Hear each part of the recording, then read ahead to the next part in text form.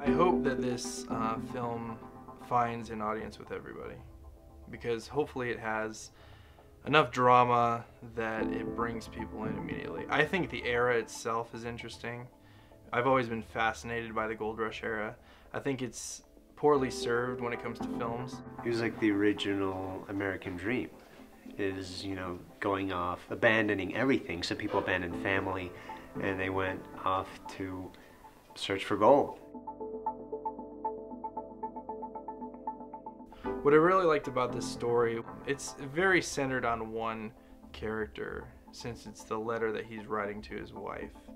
And what I liked about using the letter also was that we could advance the film through time rather quickly, and we could get kind of the sense of this guy's character changing.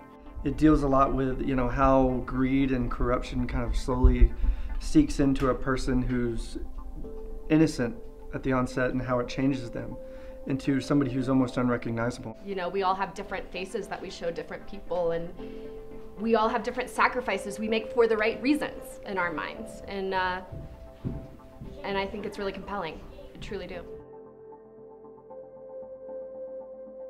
Well, Brandon gave me some homework. We kind of looked at 3:10 to Yuma. I also looked at more of the spaghetti westerns for the wides, and more of the for the shots that we're gonna get for the wife is definitely more of a spaghetti western.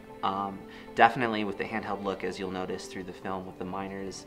3:10 to Yuma, more of a 21st century kind of handheld shaky look, but still keeping that authentic lighting from the old westerns, where, you know, you have the gold lighting, you have the wide shots, but still it has an interesting meld of cinematography. Our costume designer and wardrobe supervisor is Bristol Newton, and she is fantastic. It was a lot different because it was more realistic.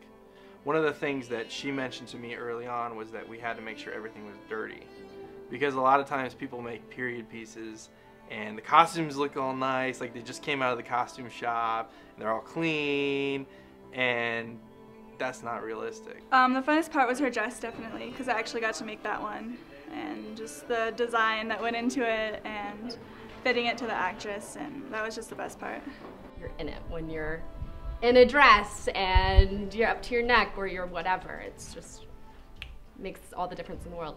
She made a really nice dress for Brittany, and I'm very jealous that she gets to wear it and not me, so. I've worked with Justin Durbin on, I think, 5 or 6 projects. His scores are always perfectly matched with the tone of the film. He brings the films that I work on with him up to another level. And I knew for this film that it had to have a great score, because it's narrative in the way that it's told through the narration of the letter. There's not a lot of dialogue in the film. We break it up a few times, but most of the film is just the narration. So it has to have a great score that goes along with that to match up and really enhance the visuals that we're showing.